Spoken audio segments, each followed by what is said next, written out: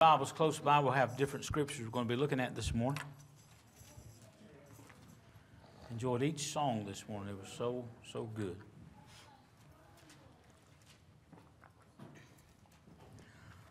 If the Lord will lead us this morning, I'll try not to be very long. But I want to talk about led by the Spirit. We've been looking in the book of Ruth. We're still in chapter 1. Going to be getting barely into chapter 2 this morning. And we'll do that here in just a moment. But I wanted to read this Psalms. This Psalms goes so much along. In fact, this Psalms is a message in itself. If we did nothing else but read this message this morning, what a blessing it would be. What a blessing it would be this morning. Thankful for Brother Brandon and what a message he brought Wednesday. Worldly separation. It is time for the church to stand up and be separate, because destruction's coming.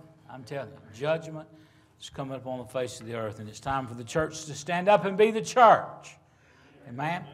I'm thankful for the decision that the Supreme Courts have made in the last couple weeks, standing up, and let us pray as citizens of North Carolina that our leaders will have backbone to stand up. Amen? Amen. I mean that sincerely. It is time for us to turn back to God's Word. Psalm 43 and verse 8. Cause me, and I want you to listen to these words. This ought to be underlined in your Bible. Cause me to hear thy loving kindness in the morning, for in thee do I trust. Cause me to know the way wherein I should walk, for I lift up my soul unto thee. Deliver me, O Lord, from my enemies. I flee unto thee to hide me. Teach me to do thy will, for thou art my God. Thy spirit is good.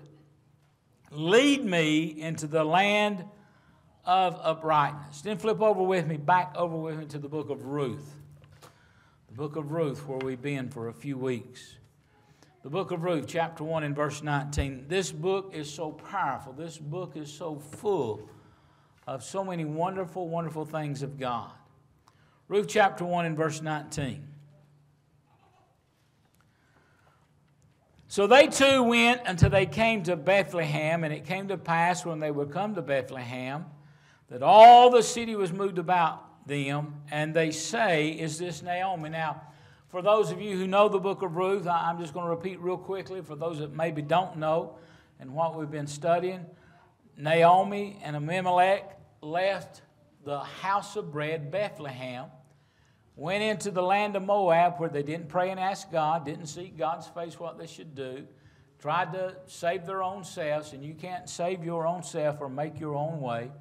And while there, both sons died. Their daughter-in-laws are still with them. Her husband dies. And now the Spirit of God begins to draw her back. Finally, she is beginning to hear the Spirit of God and listening to what God is saying. And He has drawn her back, and her two daughter-in-laws with her. And then last Sunday we talked about how that Ruth really had a possession. She really wanted to go. She wanted Naomi's God to be her God. Oprah cried and acted as though she did, but she didn't really have that possession. And so thankful that Ruth did. And so she stayed with her mother-in-law. Now they're both come into Bethlehem, the house of bread, coming back. So that's where we're at this morning. So in verse 19, I just read to you, the whole city was moved about them, and they said, is this Naomi? Verse 20. And she said unto them, call me not Naomi, call me Mara, for the Almighty have dealt very bitterly with me. I went out full, and the Lord hath brought me home again empty. Why then call ye me Naomi, seeing the Lord hath testified against me, and the Almighty have afflicted me? So Naomi returned, and Ruth the Moabitess, and her daughter-in-law with her, which returned out of the country of Moab. And they came to Bethlehem, and I want you to notice this is a very important word right here. They came to Bethlehem in the beginning of barley harvest. And I'll tell you why that's important. Let's go on down into chapter 2. And Naomi had a kinsman of her husband's, a mighty man of wealth, of the family of Elimelech. And his name was Boaz. And Ruth the Moabitess said unto Naomi, Let me now go to the field and glean ears of corn after him, in whose sight I shall find grace. And she said unto her, Go, my daughter. And she went. She came and gleaned in the field after the reapers. And I want you to notice this. You ought to mark this in your Bible. And her hap was to light on a part of the field belonging unto Boaz, who was of the kindred of Abimelech. Father, touch your word this morning. Give me the words to say. Lord, just exactly what we need to hear. Let your word speak through us, Lord. You know what each person, individual that's listening now, those who will later listen to the different ministries of the church. I pray, God, that your word will go forth. It will accomplish. It will bring to pass what you send it forth to do. And myself, God, I can't say nor do anything, but if the Holy Ghost of God would just speak through me this morning, Lord, your word to your people, draw us back unto you as never before. In Jesus' name, amen and amen. As I was reading to you in the book of Psalms a while ago, he said, calls me. I like that, calls me. Don't just love me, Lord. Don't just speak loving kind, but calls me to hear it. Aren't you thankful that God will calls us to hear His loving kindness? He makes ways so that our eyes can be open. Do you realize our eyes are shut a lot of times to God's blessings?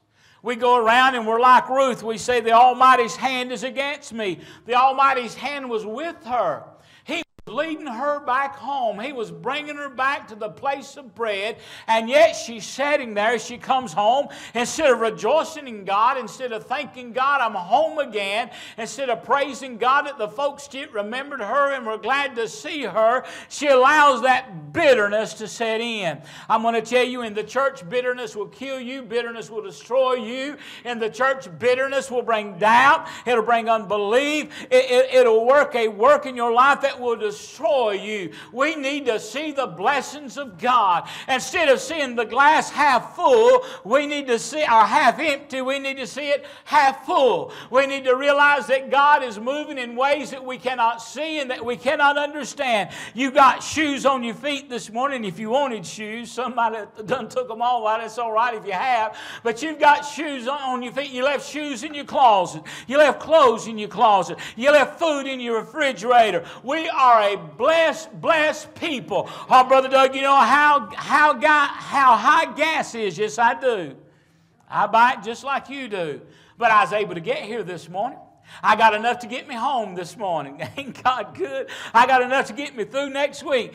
God has been so good to me. So we can sit around and we can grumble, we can complain, we can gripe, we can let bitterness get in our heart and destroy us.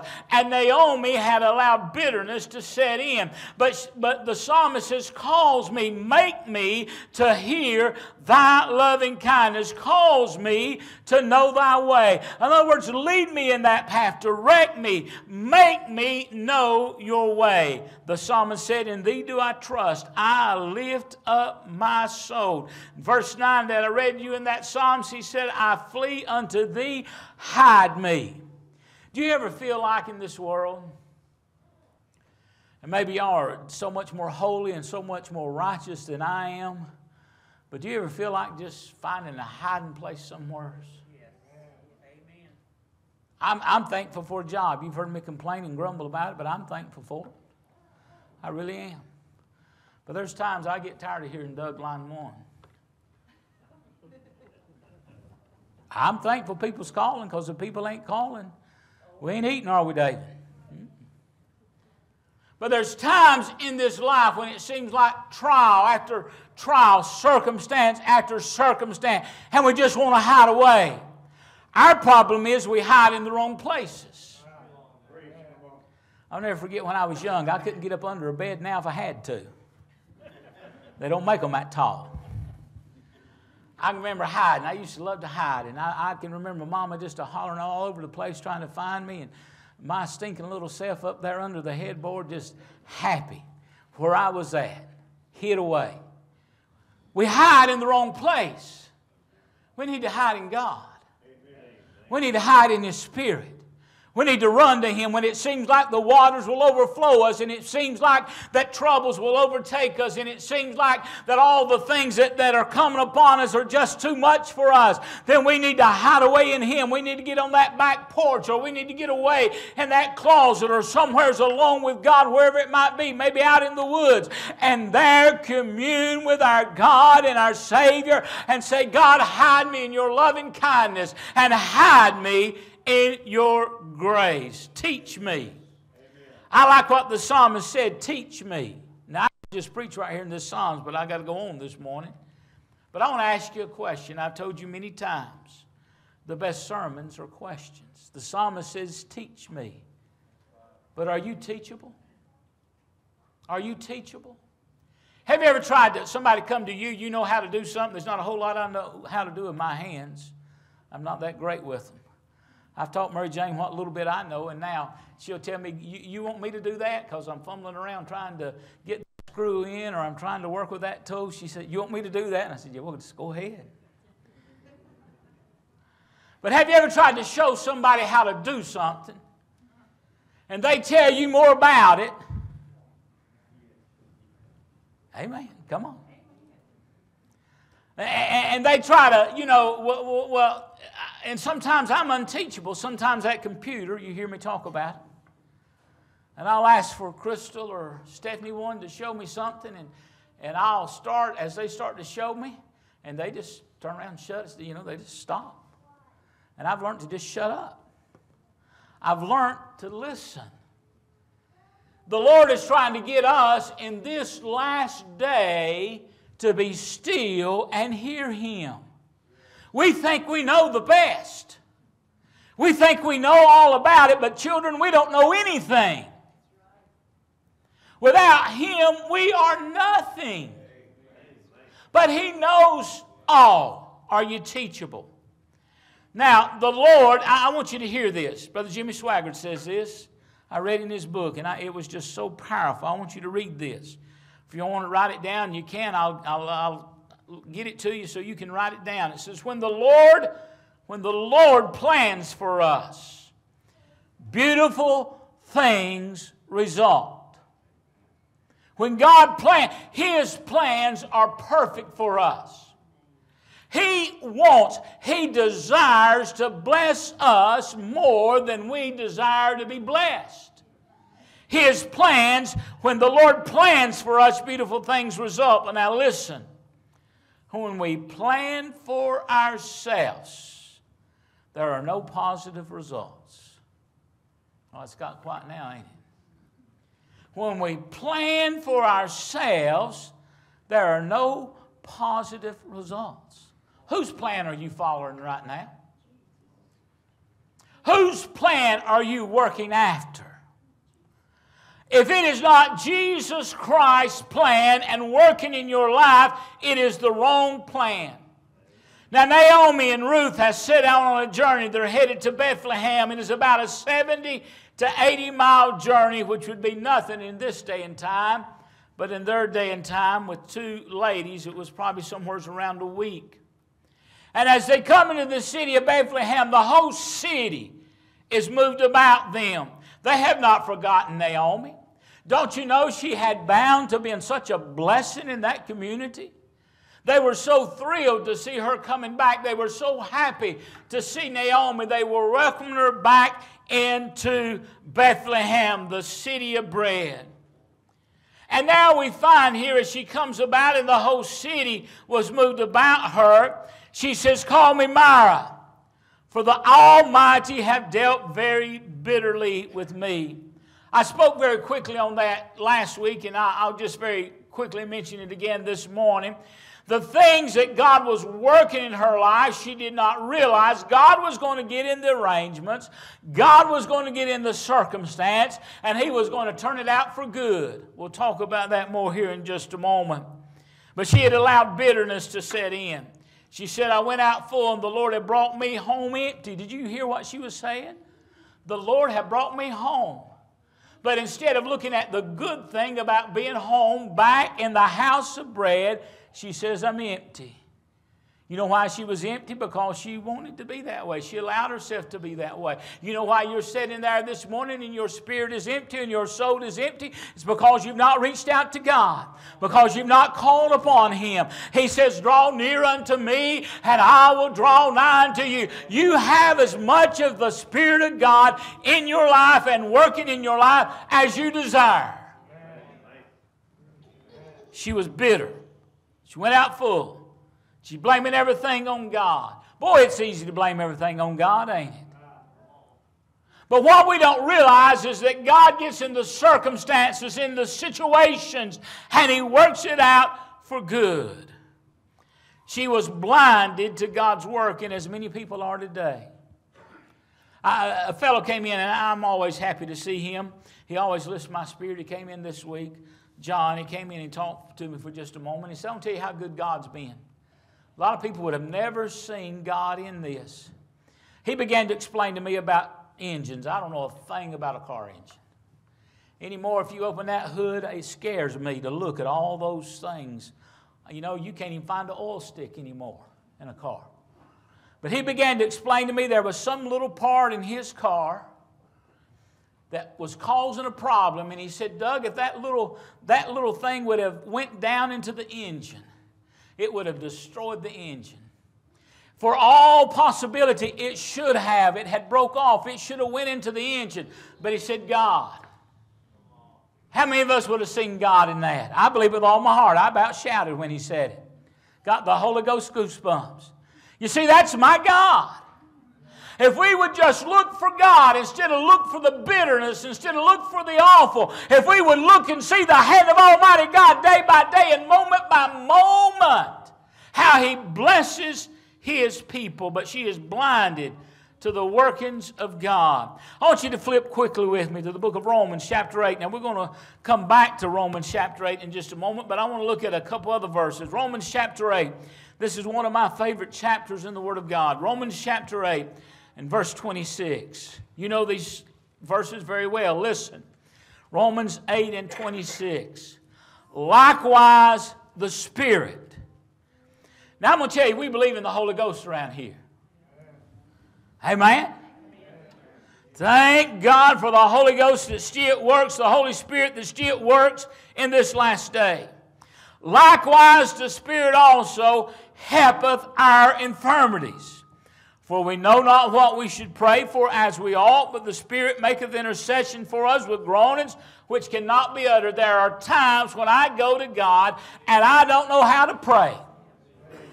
I've been there. You might have not ever been there, but I've been there.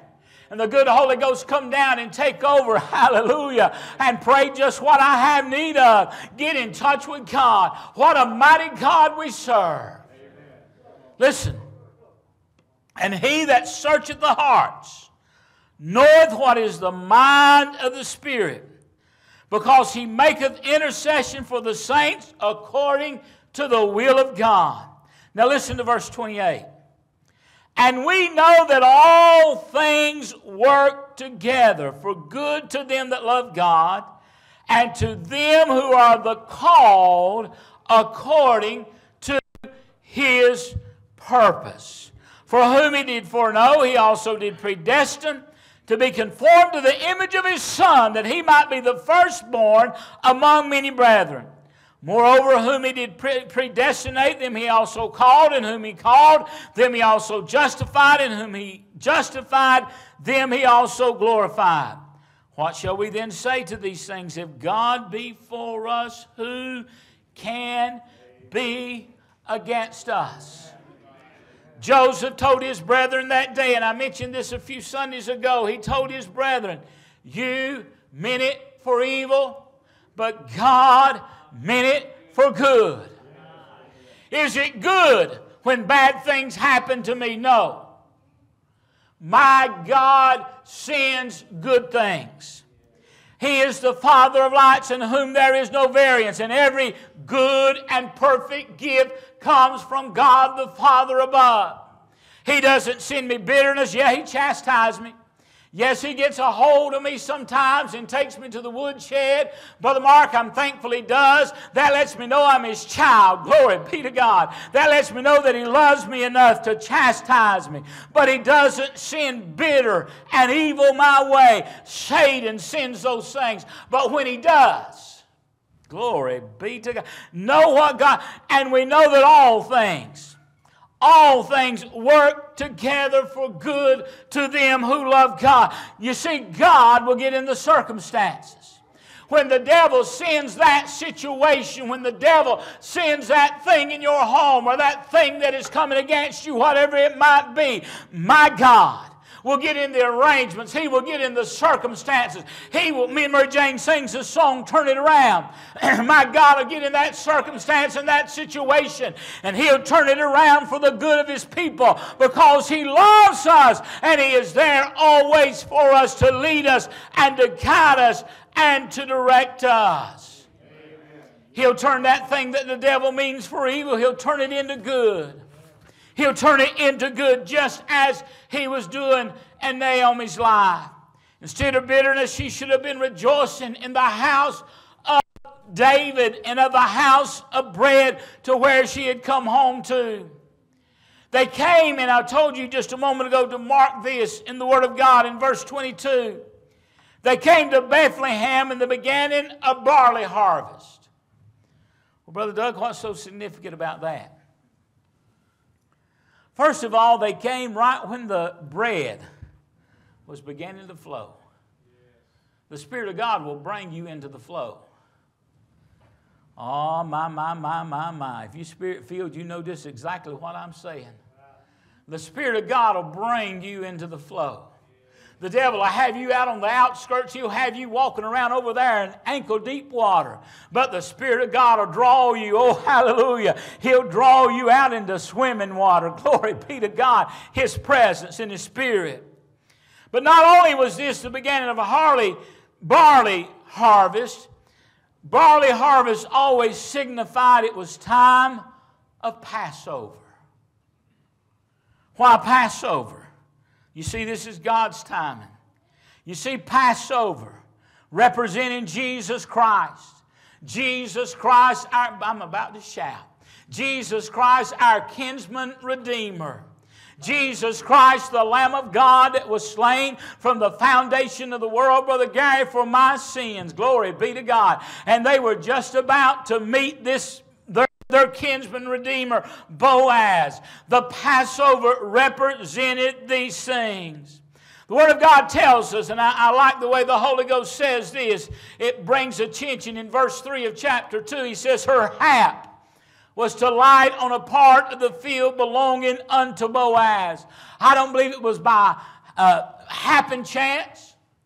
I don't believe it was by just some odd thing happening. I believe the Spirit of God directed her right where she needed to go. Now let me tell you, church, if we will begin to put everything in God's hand, and we'll begin to ask Him for favor, that ought not to be foreign to us.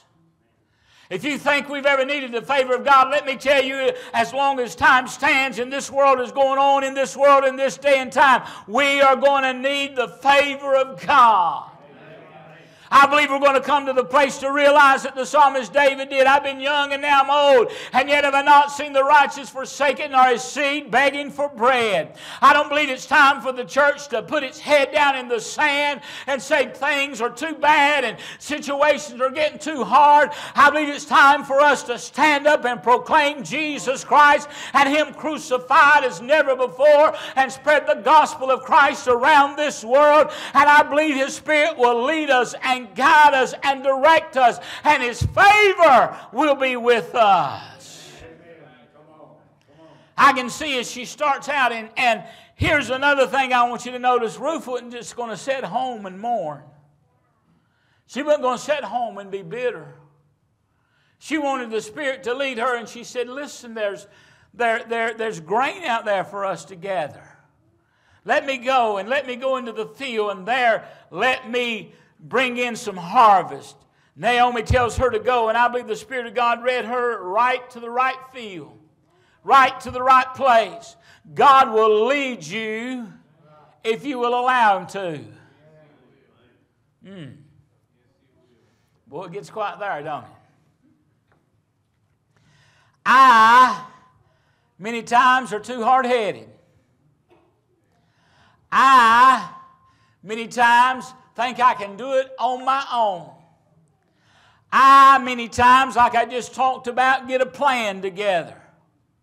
But when I step out of the way and I step back, when I turn loose and let God, when I say, God, I've messed it up enough, I've caused enough problems and enough situations, and Spirit of God, just take my life, lead me, guide me, and direct me. Guide my footstep, lead me to the right field that I'm to glean in, and direct my pathways. God will do that. It was not by chance. It is not by chance that God's hand is upon you. It's not by chance that God's hand has been drawing you. He drawed her to that place. Back in Romans chapter 8 and verse 11, and we're going to close here in just a moment. Romans 8 and 11.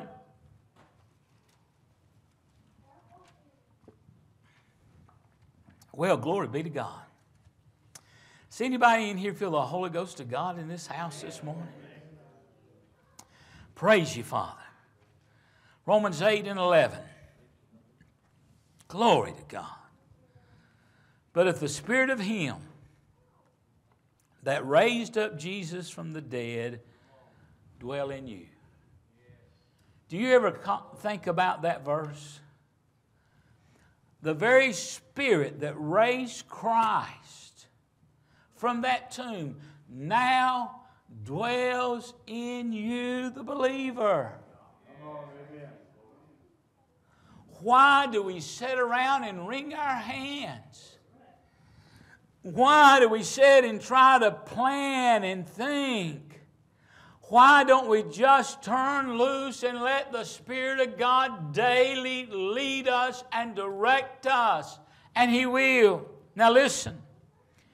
He that raised up Christ from the dead shall also quicken your mortal bodies by His Spirit that dwelleth in you. Therefore, brethren, we are debtors not to the flesh to live after the flesh. For if we live after the flesh, ye shall die. But if ye through the Spirit do mortify the deeds of the bodies, ye shall live. Listen to these words. For as many as are led. Oh, my. Did you hear that this morning? For as many as are led by the Spirit of God, they are the sons of God. Hallelujah. Let me tell you, children, you know, we get in situations, we get in circumstances, we come to places and it seems like the enemy hops right on us and he says, well, who do you think you are? Just what do you think? You think God's going to bring you out of this circumstance? God's going to bring you out of this situation? Let me tell you, I am a child of Almighty God. Not because of who I am, not because of the family I was born into, but because of my kinsman redeemer. Oh, hallelujah. That saved me and redeemed me, brought me out of sin, brought me out of Moab, brought me into the house of bread, set me up under His table, made me His child. Brother David, I didn't deserve it, not worthy of it, but yet His grace. Oh, hallelujah. Because of the faith that I put in Calvary and its cleansing blood has cleansed me, and I'm a child of Almighty God. And when that devil comes against me, there is a bloodline. Oh, glory be to God. There's a bloodline, Brother Larry, that he cannot cross. Glory be to God. I can look him in the face and I can say, I'm a child of Almighty God. Oh, hallelujah. Oh, yeah, I know I've stumbled. Yeah, I know I've faltered, because He'll remind you about that. But you can say, even only because of my faith in Him, not because of my deeds, not because of my good works, but because I have put my total faith and trust in Him. I am a child of Almighty God, and you cannot destroy, you cannot tear down. Oh, we can say to live is gain, to live, to die is gain, and to live is Christ Jesus. This world is not my home. Glory to God. This world is not, I'm a pilgrim passing through because of my Lord and of my Savior. I'm going to hush.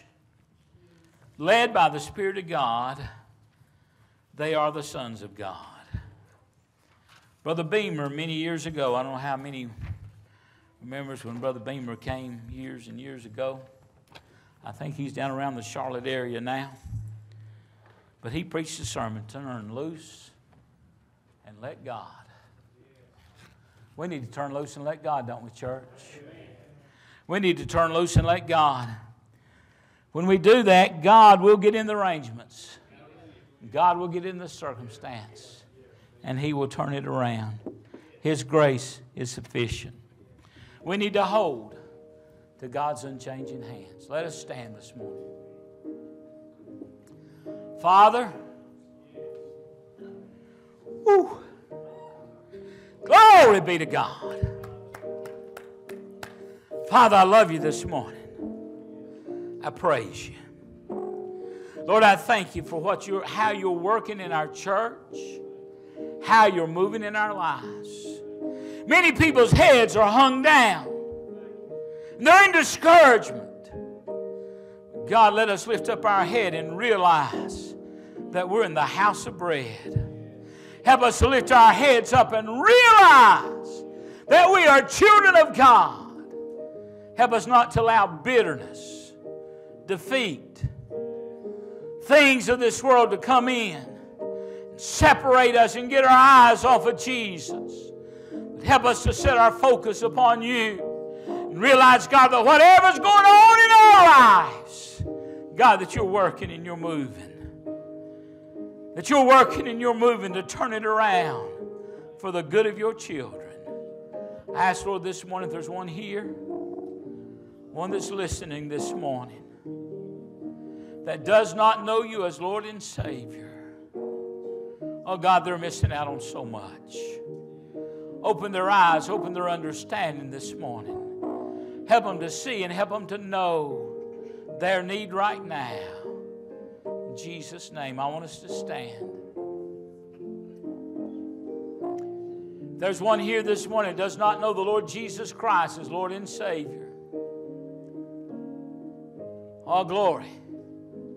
And His Spirit's calling you. Should Jesus Christ step out on the clouds of glory with the voice and the shout of the archangel and the trumpet of God's sound, and you're unprepared, this altar's open this morning. And all you got to do is reach out and touch Him. He's right close by. Believe in Christ and the finished work of the cross. Whether you're here this morning or listening, reach out. Believe by faith in the finished work of what He did there on the cross for your sins. Receive that forgiveness. Believe in that. And the Spirit of God, glory be to God. Romans 8:2. The law of the Spirit will begin to work in your heart and begin to work in your life. Anyone this morning don't know the Lord Jesus Christ? You got a need, you got a burden, you got a care, you desire prayer this morning. Altar's open. Not going to wait but just a moment. You need God to turn something around. Thank you, Jesus. Thank you, Jesus. Ain't God good? Has God been good to you, church? Oh, glory to His name. Let's sing that song. Reach out and touch the Lord as He passes by. You will find He's not to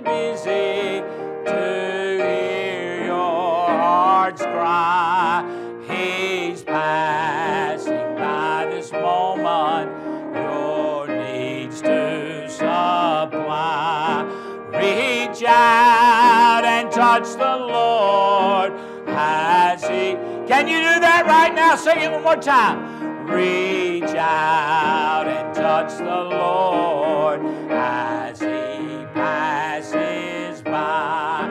You will find He's not too busy to hear your heart's cry. He's passing by this moment, your needs to supply. Reach out and touch the Lord.